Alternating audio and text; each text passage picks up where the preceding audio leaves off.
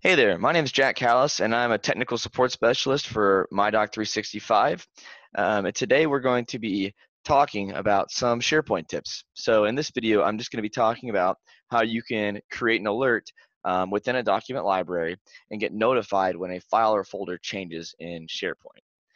So to stay updated when your SharePoint documents or items on your site change, you can create alerts. So by doing so, you can set up an alert for a specific list, a library, a folder, a file, or a list item. So for example, we'd be able to set up an alert for a specific folder in a library without receiving alerts when changes occur in the rest of the library. So we're going to go ahead and set up a couple of alerts here. One for this folder and then one for this document specifically.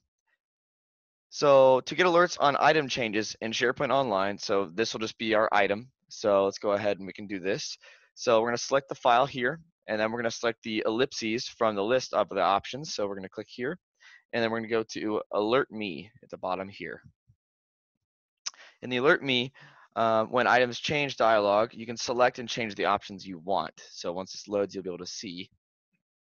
So now we can review all the details in this form and kind of see what we want to pick before moving on. So we have our alert title. We're just going to keep it. This is fine.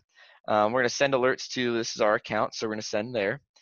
Delivery method, we want emails. We can also get text if you need to, if it's a very important document. We can send alerts for these changes. So any changes, or if someone else changes a document, if someone else changes a document created by me, if someone else changes a document last modified by me. So you can be very specific with this. So we're just going to do if anything changes related to this document whatsoever. And then when to send alerts. So we're going to want to send notifications immediately for testing purposes, but you could do a daily summary or even a weekly summary if you need to, and show you what documents have changed. So we're going to go ahead and send notification immediately. We're going to hit OK. All right. So now we have it set up to where this document has an alert. So if we go in, and if we are to change this content here, okay, and now it's saved, we should receive an alert. So I believe we got the alert. Let's go to our Outlook inbox and check to see if we got the email for the alert for changing that document. Go to my inbox, and so as you can see here, the alert that I created was successfully created, and it tells us we will receive alerts according to the delivery method, timing, and criteria that were selected when the alert was created. You can change this alert or any of your other alerts on the My Alerts on the site page. So right now we're just waiting to see if we get that other alert, but for previous alerts that I set up, we can see here, right here. So this one came in previously. So when I changed it earlier, so test.docx has been changed. As you can see, I just got the email for my most recent change.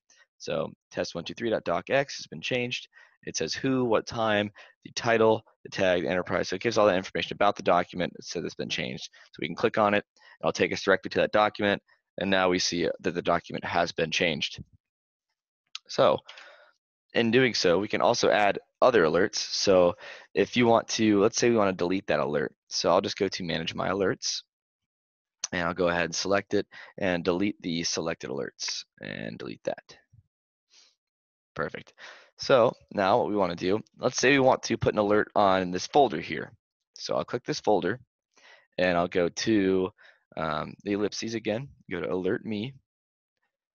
Okay. So now we have the alert title, the user, the email, all changes, anything changes, send notification immediately. So I'll hit OK. So now we have set up an alert on our folder. So anything inside of this folder that's added, edited, deleted, it'll give us a notification. So as you can see here, we got an email letting us know that we've set up an alert.